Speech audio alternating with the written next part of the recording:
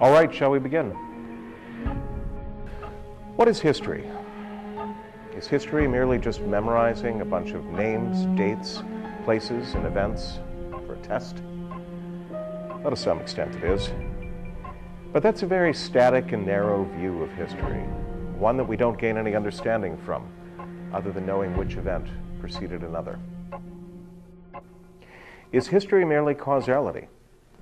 If A happens, then does it cause B to happen? If I were to take this book and drop it on the floor, it would land with a thump, right?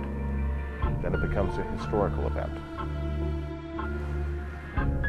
Of course, the book falling is just gravity acting on it. Newton discovered that a long time ago. But it's interesting because for a long time, most of us took a very Newtonian view of history.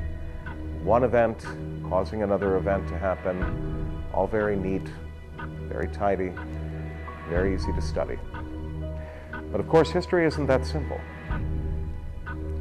Just as Newtonian physics have been superseded by quantum physics, so has our view of history. We no longer look at events in isolation, but how they interact. Of course, if history were like quantum physics, then every action would have a near infinite number of outcomes. Pretty crazy stuff, right? Right, let's take a look at an event that has shaped our world. And let's look at it from three perspectives: name and date, cause and effect, and the ripples that it caused.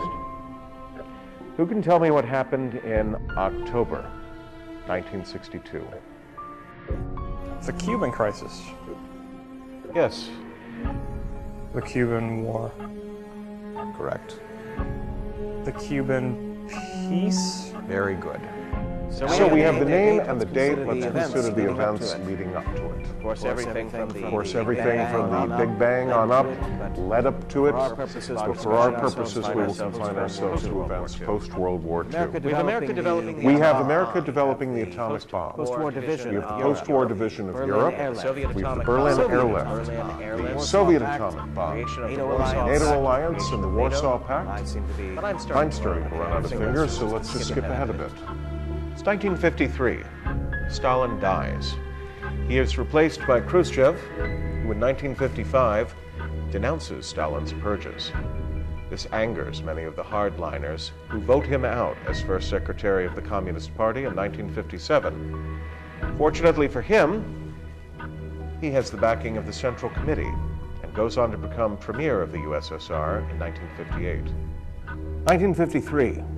Stalin dies. He is replaced by Khrushchev, who in 1955 denounces Stalin's purges. This angers many of the hardliners who go on to vote him out as secretary of the Communist Party in 1957. Fortunately for him, he has the backing of the Central Committee and goes on to become premier of the Soviet Union in 1958. 1953, Stalin dies. He is replaced by Khrushchev, who in 1955 denounces Stalin's purges. This angers many of the hardliners, and they vote him out as first secretary of the Communist Party in 1957. Nikolai Bulganin, a Stalinist, becomes premier of the USSR, and later that same year, Khrushchev winds up dead in Siberia.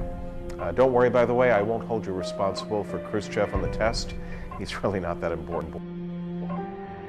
Now, 1957 is a very interesting year. The U.S. launches its first artificial satellite, Vanguard 1. This sends shockwaves through the USSR and the Warsaw Pact. The Soviet Union succeeds in launching Sputnik 1, the world's first artificial satellite. This sends shockwaves through the West. The Soviet Union launches Sputnik 1, which beats the launch of the first U.S. satellite, Vanguard 1, by just a few days. The simultaneous development of heavy rockets sends a shockwave on both sides of the Iron Curtain. 1959 sees two rather important events occur. First, after a 6-year-long revolution, Fidel Castro takes control of Cuba, and President Eisenhower quietly signs a treaty to place U.S. nuclear missiles in Turkey. Castro comes to the U.S. on a goodwill tour and is snubbed by Eisenhower. He then gets personally courted by Khrushchev with some really good Russian vodka. And when Castro goes to Moscow, Bulganin makes an offhanded racial comment that gets mistranslated, and Castro storms out. As to the missiles in Turkey, they become active in 1962. I'm getting ahead of myself.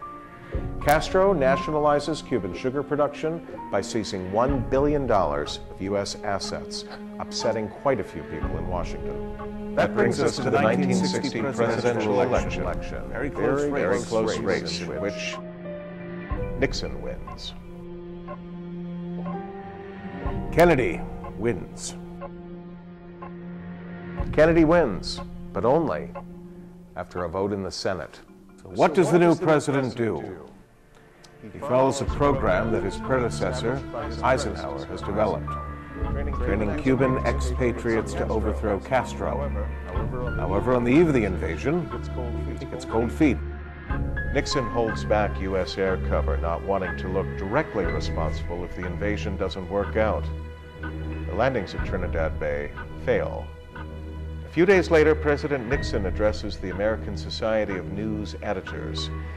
He praises the Cuban freedom fighters and rails against the international communist conspiracy, telling the American people that we must be prepared to do whatever is necessary. Kennedy holds back U.S. air cover, hoping for plausible deniability in case things turn out badly. The invasion of the Bay of Pigs fails. A few days later, he addresses the American Society of News Editors and declares that the greatest challenge ever faced by the United States is its struggle with communism. This sets the tone for his future dealings with the USSR and Cuba. Kennedy orders a halt to operations before they even begin, which turns out to be a good thing. Because of a total failure in intelligence gathering by the CIA, Soviet-backed Cuban insurgents land at virtually the same site as the planned U.S. invasion.